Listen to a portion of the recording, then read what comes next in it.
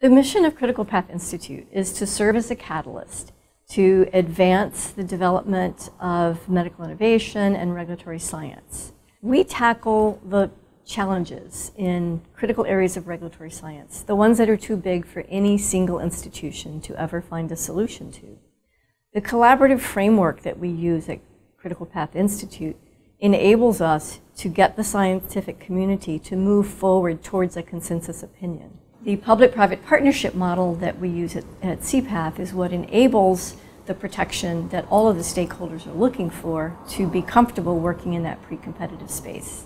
When teams are globally dispersed, we have to assure that we are accounting for the perspective of everyone that's participating in that collaboration.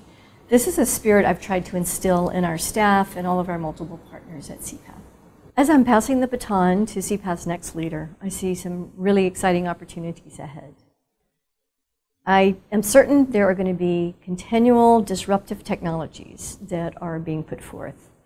Everyone is talking about artificial intelligence and machine learning, and how that can be applied in drug development is going to be an important question to answer. Wearable devices and other digital devices that monitor in the home are of interest in the pharmaceutical industry. We also are very active in the space of data aggregation and quantitative modeling solutions. So you'll be hearing a lot more from CPATH in the future. I believe entrepreneurship and innovation are alive and well in Arizona. We have benefited from a number of partnerships. The one I'll mention is with TGen.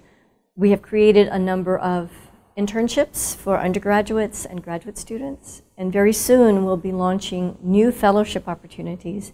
We also have developed a regulatory science graduate certificate course with the University of Arizona. So you can see that CPATH is doing its part to make Arizona a leader in the world of regulatory science.